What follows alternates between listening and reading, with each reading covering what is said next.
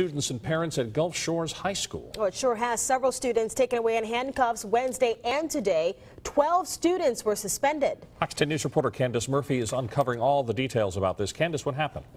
Well, Bob Lanise, the school sent out an email this morning notifying parents there had been several fights earlier this week and the suspension of 12 students for a, quote, planning a disturbance. Now, tonight I spoke with parents who say they want better communication about what's going on at their child's school.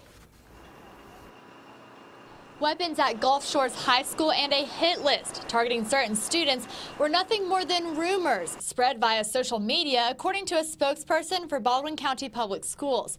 But some parents believe the threat was real. Jessica Breland says her daughter was threatened at school yesterday. She said, "You're my assignment tomorrow. Tomorrow I'm taking you down."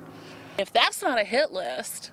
Wednesday, 3 students were arrested for fighting, and today, 12 students were suspended for, quote, planning a disturbance that was rumored to happen at the school's volleyball game. That game was canceled. My daughter sat with her phone very close all day, eyes, ears open, waiting.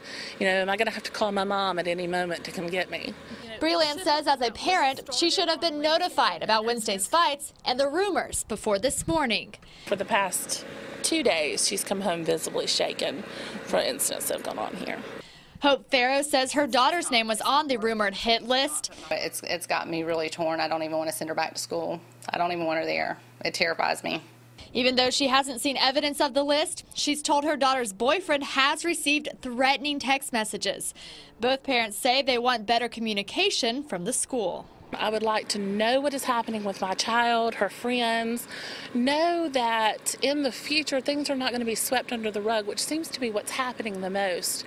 Here, we're a little more worried about tarnishing our reputation than empowering our parents. The school system spokesperson says the school's first priority is safety and the second is communication. He says police were investigating the social media rumors after school hours yesterday and found nothing but social media rhetoric. The 12 students who were arrested today could face criminal charges. Well, a second teenager was arrested today in connection with a